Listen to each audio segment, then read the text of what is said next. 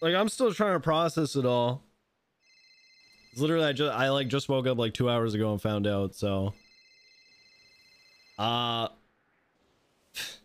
It's hard to be mad when you see the potential for roleplay. You know what I mean? Like, this opens up so many different possibilities, so many avenues that I could take it down. And right now it's like, it's mostly overwhelming thinking about what I can do with it. Right? Do I want to keep Moosebeard as a cop? Do I want to take him back to his roots as a criminal? Do I, you know, do I want to give up being a senior and all the certs I had and make a new cop in the future, right?